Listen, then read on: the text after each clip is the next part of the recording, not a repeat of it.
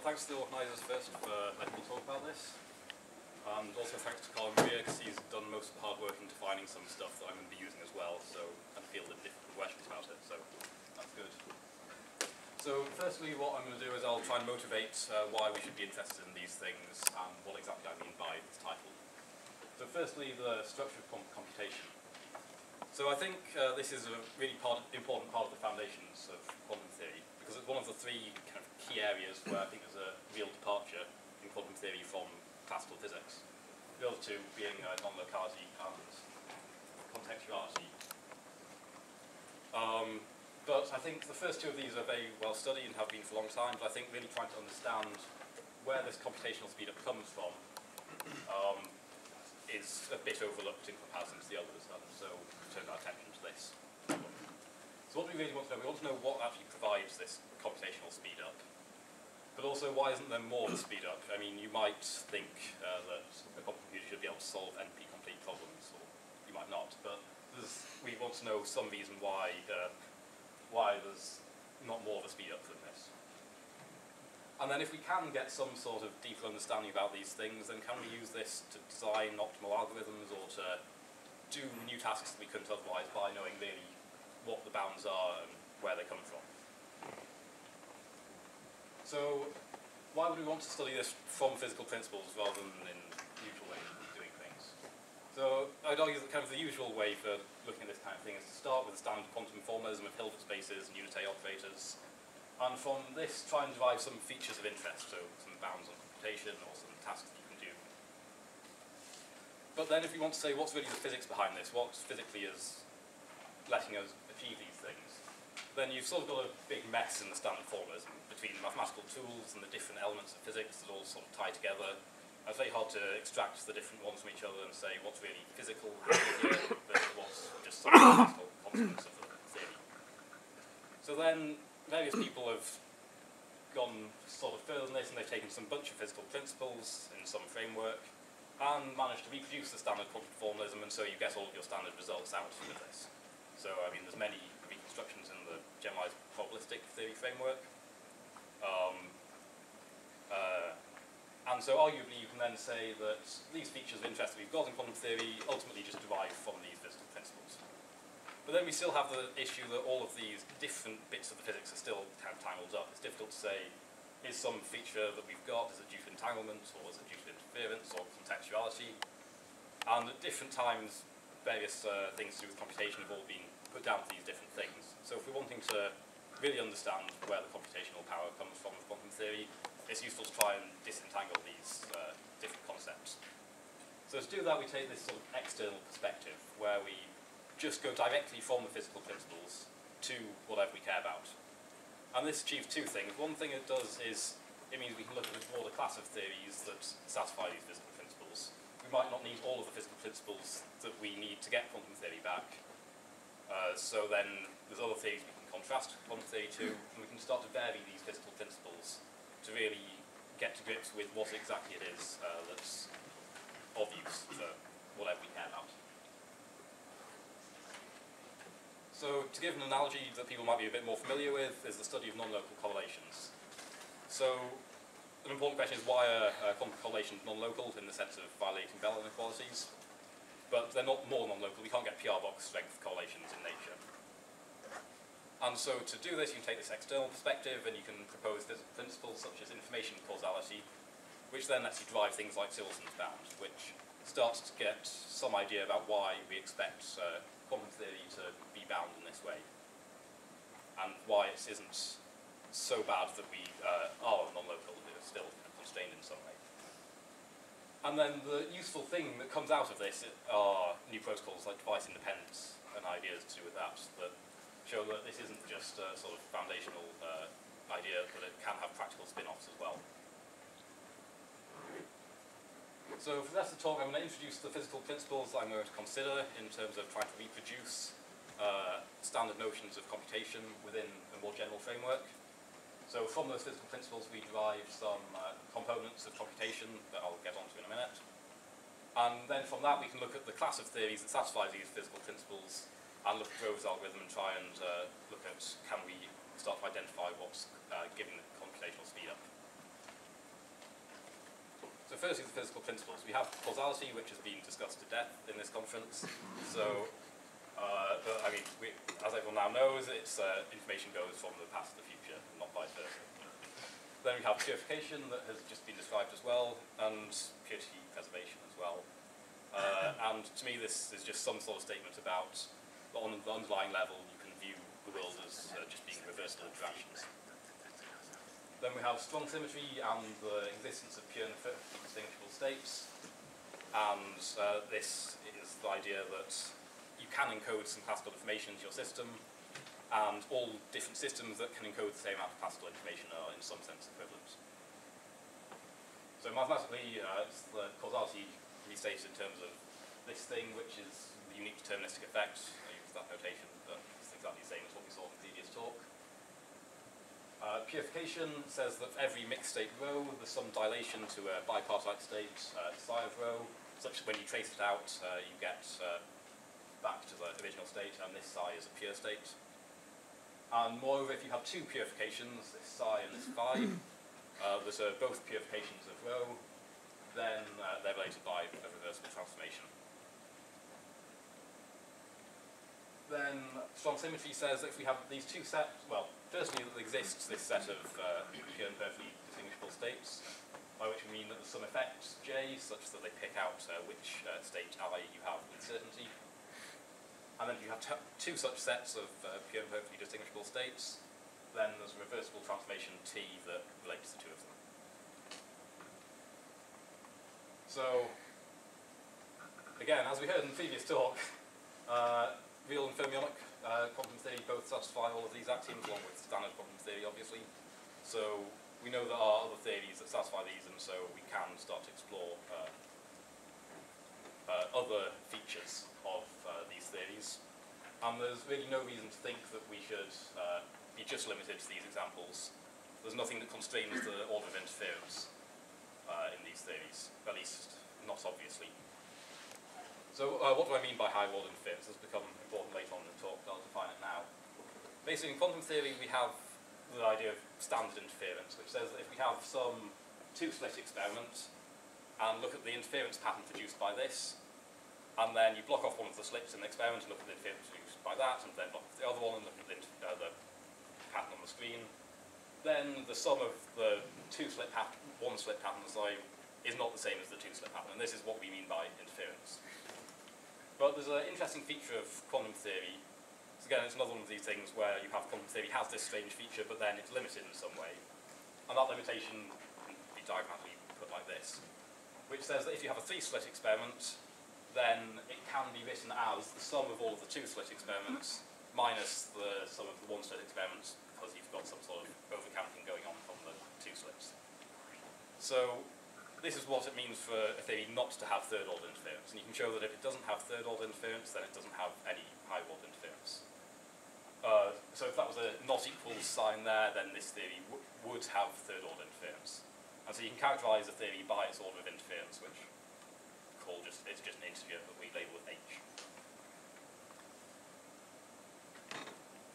So given these physical principles, the causality, strong symmetry, and purification, then we can get various features of computation that are used all the time. So we can start to really compare quantum theory to this broader framework of theories by starting to derive some of these tools. So the first one that we can show exists are reversible control transformations. So they're defined like this. You have this is the control transformation here, and you have some set of pure and perfectly distinguishable states I, and if you send them into the control channel, then some reversible transformation Ti happens on the target system, coming out of some set here. So if some transformation satisfies an equation like this, then we say it's a reversible control transformation. I mean, provided that it is actually reversible, that is. You can always get sort of the trivial case where you measure this system and then do something based on the results of that measurement, but that wouldn't be reversible in general, at least. So I thought I'd give some flavour of how this is derived. This isn't quite correct, but it's the general kind of core of the proof. So if we have this sort of cup thing, which I'm sure most people here are familiar with, which is just the generalized version of the Bell state, Then if we just tensor it with one of the set of pure and perfectly distinguishable states, then this defines a new set of pure and perfectly, this defines a set of pure and perfectly distinguishable states, so you can just measure the first system to distinguish them, and we're assuming purity preservation, so the composite of these is, again, pure. And then if we just shove any transformation we want there, then that's, again, it's another pure and perfectly distinguishable set, and so strong symmetry says there should be some transformation taking us from one to the other. And then we can use ideas from the kind of categorical way of doing things and look at teleportation with this sort of picture, and just bend that wire back again, and then shove a box around that, and that gives you something that's kind of like a reversible control transformation. As I said, there's more details but this is kind of the core of the idea. Okay, so we've got them. We can also define what it means for reversible phase transformations, which are, again, another fairly standard part of computation in quantum theory we use all the time. So we have some set of effects labelled by I that, again, a set of effects that pick out a set of pure and perfectly distinguishable states. And then the phase transformation is one that leaves the statistics of this measurement invariant. So whatever you plug in, whatever state you plug in on either side, you get the same probability out. And so this phase transformation is just preserving those statistics. And then in quantum theory, one of the key places where this emerges is in the phase kickback algorithm, which sits at the core of at least all quantum algorithms that I really know about. And it's sort of the heart of many of them. And again, I'll get onto Grove's algorithm in a bit, but it's really what's playing an important role there. So by the phase kickback algorithm, what we mean is that you have some state S, which is a joint eigenstate of all of the TIs in the control transformation. And then when you send that into the target channel, rather than the transformation occurring to that, you instead see that some phase transformation happens on the control system. So intuitively you think that I'm controlling on the first system and doing something to the second system, but then in this particular setup that you can get in quantum theory, instead you see that nothing happens to your target system, but something happens to the control system instead.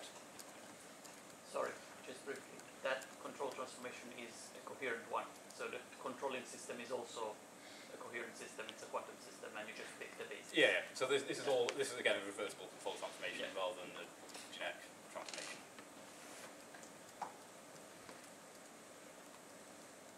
So now that we have these tools, which, as I said, they come directly from those three physical principles. You don't need to assume anything else. There's no input of quantum theory here. You don't need to talk about Hilbert spaces and unitary operators. It's just directly from these physical principles you get these ideas out. So we want to explore, now that we have this set of theories that have these nice properties, what can we say about them? And so we looked at Grove's algorithm because, well, it's one of the first quantum algorithms anyone ever learns about, and it's kind of, again, forms the core of many other algorithms. It talks about a search problem, which is a very generic problem that's of interest to people, I suppose. But an important feature is that it's got a provable advantage over quantum theory. You can show that over classical theory, sorry. So quantum theory can do better than classical theory can. And moreover, we've got Grove's algorithm, which can provably optimal for quantum theory. So really, it's a very well characterized problem, and we know a lot about it, so it seems like a suitable place to start exploring these other theories. And importantly, it's an oracle problem, which I'll explain what that means in a bit, but you heard about them this morning, what oracles were. But importantly, we can start to discuss oracles in the same way as you can in quantum theory, using some of these tools that we've developed. So if anyone doesn't know, I should state what the search problem actually is. It basically says that if you have some n-element unstructured list, so you don't know anything about it, with one item that's marked, then you have some oracle that knows which item is marked, and then you want to say how many queries this oracle are necessary to be able to find that marked item. So what do we mean by this oracle? So in quantum theory, the oracle is defined like this, or can be defined like this. It's some unitary transformation, this u of x here, such that this first system that you send into it is telling you which system, which element of the list you're trying to query. So this is querying element I of the list. And then the second system just encodes the answer to whether that is the marked item or not. So if it is the marked item, it sends it to an orthogonal state. And if it's not the marked item, it leaves it invariant. So you can measure that second system and know whether you queried the marked item or not. So diagrammatically, this just looks like this. It's just some controlled transformation. that, based on whether you query the right thing or not, applies Pauli X or not to the second system. But then for the particular solution of Grover's problem, you go to this other form where you have a phase transformation, where rather than encoding the information about whether you've got the marked item correct in a state, you encode it in like the computational basis of some state, you instead encode it in the phase information. And you can go between these two pictures by using the phase kickback algorithm. So here, if you send in the just standard computational basis state 1, then it's an eigenstate of X, and so it's left invariant by all of them. So you get some phase kicked back onto the top system, and then you can discard your second system without make anything mixed, and so you just get this phase transformation here. So this is what's used in Grover's algorithm to show that you've got the computational speed up. So then, now we have all of these tools, the reversible control transformations, we can generalize this to the general case of these other theories. So we can define an oracle in terms of control transformation, where these transformations here depend on which is the marked item, or equivalently we can go to like phase transformation picture using this idea of a phase kickback algorithm. So then in Grover's theorem, Grover's algorithm, or the search problem generally, you can show that classical computers will need n queries to be able to solve this problem. Whereas on a quantum computer, the key result is that they need only square root n. So this is what I mean by the quantum speedup for this particular problem. But it's important to know that this is all relative to the oracle. It's not a generic search problem. It's you have this oracle and you're querying it, and you want to know how many queries it takes. So then we want to know what causes this speedup. What's the key feature here that's doing it? And one proposal has been that it's really interference between computational paths. You have the different paths, and you can query things in superposition, and then it's interference between these paths, but then lets you get more information out about the oracle than you could just by querying the individual paths separately. So we want to know, does quantum interference provide the speedup? And then one way to look at this is to say, well, if we have more interference, in the sense of this higher order interference, does this provide more of a speedup than you could get otherwise? And my guess was that you'd have something like this, that rather than a square root speedup, you'd get a 1 over h power speedup, where h is the order of interference. And the important intuition behind this is really the connection between interference and phases, which lets this make a bit more sense. So we have this sort of picture of an interference experiment. You have two slits, you send in some source, goes through the slits, and you look on the screen to see the interference pattern. But in quantum theory, you can look at an equivalence experiment where you have some inputs, you have some beam splitter, and then you control this phase between them here. So this is like a phase transformation at this point. And then, rather than looking along the screen, you just measure the probability of being found on one output. And so this gives a very close connection between ideas of interference and ideas of phase. And because we can see that Grover's algorithm really relies on the phase kickback sort of idea, then if we have higher order interference, you can equivalently define things higher order phases, which then seem like they should give an advantage. So our main result of this is that, surprisingly, any computer that satisfies these principles, still you get the same lower bound. So rather than being a change in the power here, it's just divided by h, which then asymptotically is irrelevant. So just from these physical principles alone, you can get the same bound in a theory-independent sort of way. And surprisingly, this high-order interference idea doesn't seem to give any computational advantage. So we can sort of question whether interference is even kind of the key thing in quantum theory, or whether we should really be looking for some other source of the speedup. So to conclude, we have these three physical principles, and just from those alone, we can get some of the basic features of computation. We can get the reversible control transformations, we can get phase transformations, and we can get a generalized phase kickback algorithm. And then we can show that in a theory-independent way, just from these physical principles and using these tools that we've developed, you can retrieve the quantum lower bound. So the square root n speedup is optimal for all of these theories. But, I mean, there's valid questions to ask about, do we need all of these principles, really? In particular, the purification postulate rules out classical theory, and classical theory obviously has things like reversible control transformations. So imposing the purification postulate seems like it's probably too strong. There should be some weakening of it. We saw in the previous talk as well that this was used to get ideas about thermodynamics, and classical theory has a good theory of thermodynamics. So again, it seems like maybe there's some weakening of this principle. And then another important question is, can we actually reach this lower bound? We've shown that this lower bound exists for all of these theories, but can we actually find some algorithm using reversible control transformations, phase, kickback, and all of that? Can we actually find an algorithm that does this in these other theories, or is this an unreachable bound? And finally, are there any practical applications that we can get from this? Now that we've started to be able to talk about computation in this broader class of theories, can we do anything roughly like the device-independent stuff that came out from non-locality? Okay, that's it. Thank you.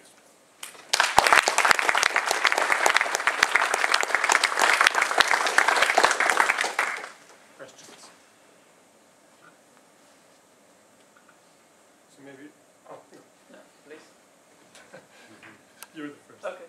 Do you have any result relating the order of interference of operational probabilistic theory, I guess, to the structure of the phase group? I guess not a complete characterization, but some. So the nicest characterization, given these particular principles, the nicest characterization is in terms of the structure of the state space. And you can kind of, like in quantum theory, you can divide up the state space into sort of the diagonal elements, the density matrix, and then the off-diagonal elements. And then the off-diagonal elements are kind of coherences between the different levels. Given these principles, you can do a similar sort of thing, where you also get sort of like off-diagonal elements that link the off-diagonal elements together and this kind of thing. And then the phase group really should look like you'll have a bunch of transformations that leave various bits of it invariant, and then if you've got enough structure, then you should have transformations that just affect like the third order terms or just affect the second order terms. And so that should all come out in the structure of the phase group. But then you really have to start talking about a specific theory. You can't just stay in this general framework. You have to say, for a particular theory that has high order inference, then what's the phase group? But it should, if it satisfies these principles and you have a theory with high order inference, then the phase group should have some nice structure, basically. Thank you. So, I guess some of us can project themselves more easily than others into the putative situation where we don't know the physical principles and we calculate the complexity of Grover's algorithm just by doing the math. Yeah. And it looks like the only reason why and the only place where he gets the speed up is the fact that we're using L2 norm, whereas in classical probability we're using L1 norm. So then I'm wondering what, you know, in a sense, it looks like we're looking at the reason why we're getting this speed up, which is also maximal, might be the story that already von Neumann told, that there are, you know, L1 and L infinity in one world and just L2 in the other world. And there are no, I mean, these multi-slit experiments are not taking us to LP norm, or are they? I mean, they're not exactly, but there's,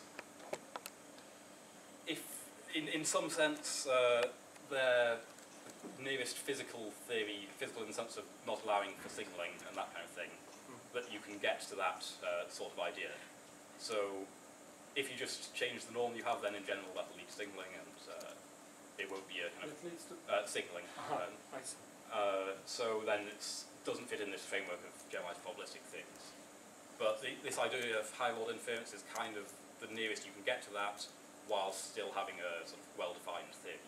So that's where the intuition comes from, is that it seems like, as you say, it's the power of two that's doing all of the work, and this is the nearest you can get to changing that. Anyone else? Thanks again.